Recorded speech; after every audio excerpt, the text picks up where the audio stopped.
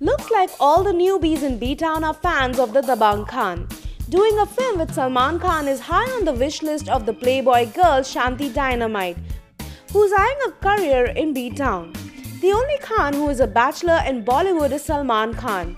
He has a colourful history as far as his love life is concerned, starting from Sangeeta Bijlani and now currently ending with Romanian Iulia Vantur.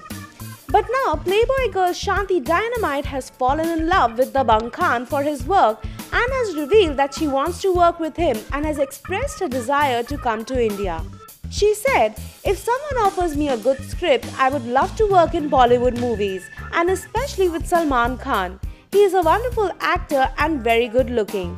She said, "I just love Salman Khan's entry in Jai Ho movie, where he was seen moving his bracelet in his hand.